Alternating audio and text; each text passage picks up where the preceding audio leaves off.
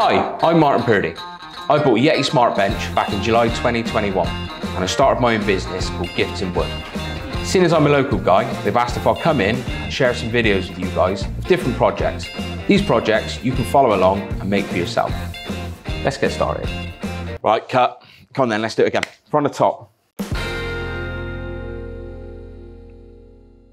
Hello everybody, Happy New Year and welcome back in 2023. The first project for this year we're going to look at is a flight case for your upper and lower X-beam. We're going to be using 12mm birch ply for this particular project. We're going to add some extras in regards to some flight case handles, and we're also going to add some wheels at the bottom for easy transportability. And we're going to add some clips then. It's going to be a very similar construction to the Z-Head project, where you can have a top part that comes off of your box for you to load all your goods, and then that can all clip down into place. In this project, we're going to be using a singular piece of foam, which comes with your upper and lower X-beam when you buy it in the cardboard box. If you've got rid of your foam and you need to source a new piece, if you contact sales@yetitool.com, we can arrange that for you to be sent out. Okay, so before we get started with the cutting, if you'd like to follow me over to the laptop, and we'll have a quick overview of the file then on Vcarve Pro.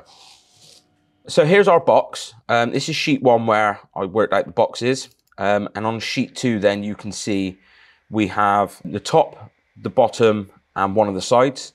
We also have both the ends with the handle holes, the apertures for the wheels, and then these are the smaller boxes which is going to be used to hold the top part of the X-beam. And on the second sheet then we have the other side and all of the lid strips, all of the little internal packers and the plates then to hold our X-beams down. Nice and simply then. So let's go over to the machine where I've got the files loaded and we can start cutting. Okay, so now we have our stock loaded and it's all secured down to the spoil board. We're going to load the spindle and I'm going to set my X, Y and Z datums. The file's already loaded to the console, so we're just ready to press go once all of that's done. So for this particular project, we're going to be using a 2-flute 5mm compression bit supplied by Rennie Tools. And this is going to work as the bottom part is an upcut and the top part of the cutter is a down cut. So that should give us a nice quality finish on both top and bottom of our project.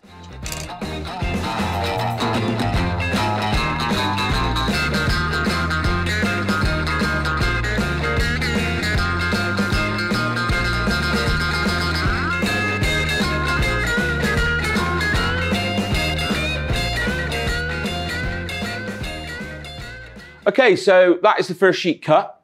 So this is taking an hour and a half now to cut all of these components. We've gone over with an orbital sander just to clean the surface and just clean any of the little fuzzies off the edges. This is the main of our flight case. We do have one more sheet to cut to finish all the components we need, but this is going to be effectively the base, the two sides, the two ends with the relief cut out for the handles, and we've cut 2 lots of internal boxes, which is going to be used then to hold the upper part of the X-beam into the base of the flight case. So we're just going to use a multi-tool now and go around and relieve these parts from this sheet. And then I'll use a 1/4" router and just gently take away the excess of these tabs. At that point, we're ready to start fitting this to make sure it's spot on.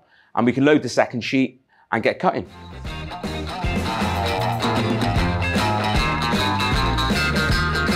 Remember guys, as always, a clean workspace is a happy workspace.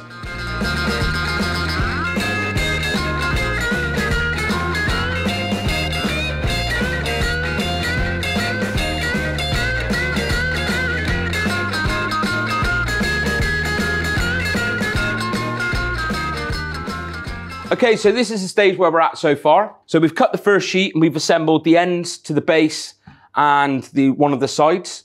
Now, in reflection, I put the lid onto the first sheet and it should have actually been the second side, but that's not an issue. I can place this lid to one side and on the second sheet, we'll get this second side cut. Now, what it did actually give me was an opportunity to access all inside of the box to do the internal works rather than trying to work over the top of it. So it's not all bad. We've got the lids cut for the internal boxes, and on the second sheet, we're going to have the plates then that sit over and fix the upper part of the X-beam to the flight case itself. So we're just about ready to cut those.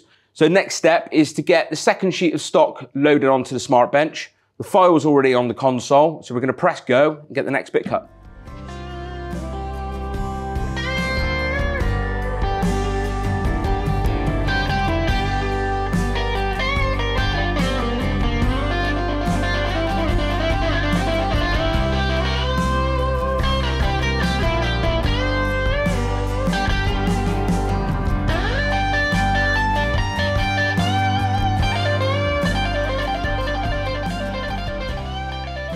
Okay, so there you have it. We've got this box fully assembled and all of the joints glued, everything fitting together really nicely. We've gone around and we've sanded off any excess remnants of any glue and just, made the joints nice and smooth. The next step is going to be separating the lid from the main part of this box body. Now, I've chosen to go around with a rail saw, a plunge saw, and just trim that away. However, exactly the same as in the Z-head project, you could use a hand saw if you had to, a jigsaw, a circular saw. You don't necessarily need any specific tooling. It's just worth mentioning as well, we created these inside gussets, which is going to hold the upper part of the X-beam inside the flight case. I've actually added some ribs to sit on the inside, which is going to create a space in here for the split nuts and the washers to sit. Okay, this is going to be added to the file, but I've just super glued these on just so they're in place. And as it sits there, it's going to create this nice cavity underneath then for the extra accessories. All right, so I'm going to roll this over now and we're going to go around this perimeter now and just cut away and expose our lid away from the main case.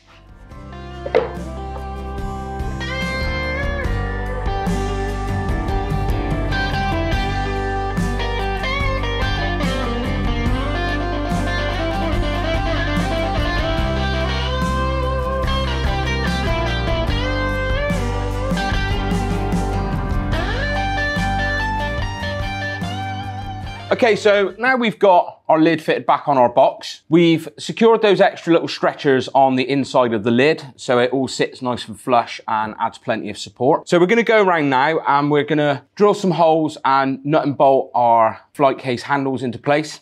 And we're also gonna use some nuts and bolts and some self-tapping screws then to fix the transportation wheels.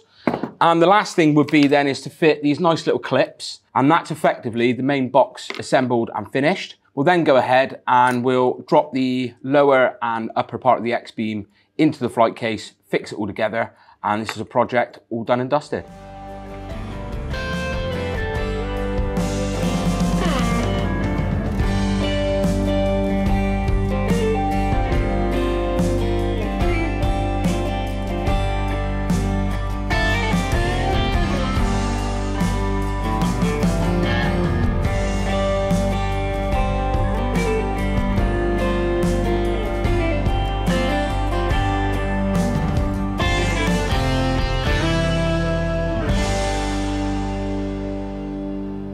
There you go, folks. This is your flight case for your lower and upper part of your X-beam.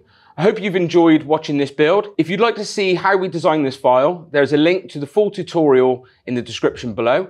Also, if you'd just like to go ahead and start cutting, there is going to be a link in the description below that will take you to the Yeti website where you can download all the files and all the information required to do this build. If you have any ideas of what you'd like us to make, please feel free to comment below. And as always, thank you for watching.